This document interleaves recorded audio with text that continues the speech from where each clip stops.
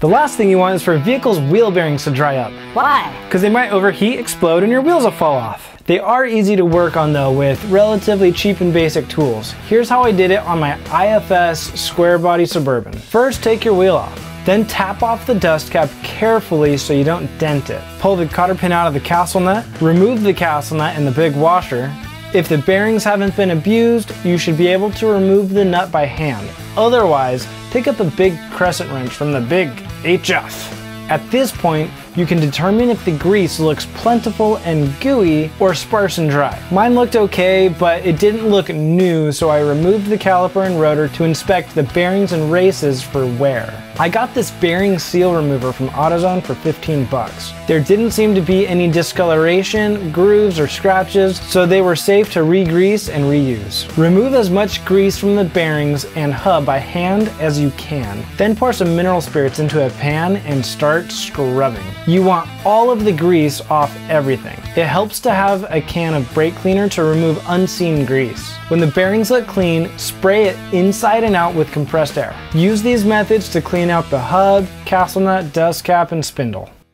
Using a tub of wheel bearing grease, get a glob in one hand and the bearing in the other and work that stuff into every nook, cranny, and crevice you can. You scrape it into the bearing like you're scraping mud under your nails. You'll see what I mean when you get the bearing in your hand, but you really want to pack it all in.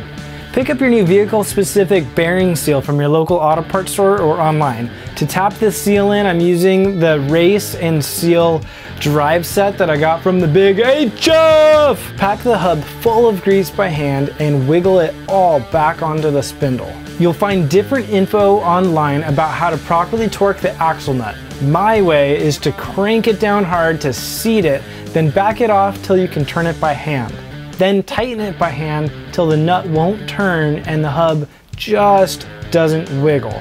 If you can feel any tension on the hub when you spin it, it's too tight, and if there's a wiggle, it's too loose. Too loose and your wiggly hub will cause uneven tire wear and premature ejectocito on that wheel. Get your head out of the gutter.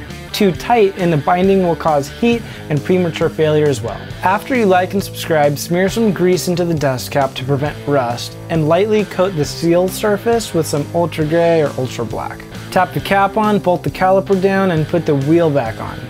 It took me less than 2 hours to do both sides by myself. Now that you know how easy it is, no excuse not to check your wheel bearings so you know your wheels won't fall off. If you have any questions, let me know in the comments below, and as always, thank you all so much for watching. See you on the next one.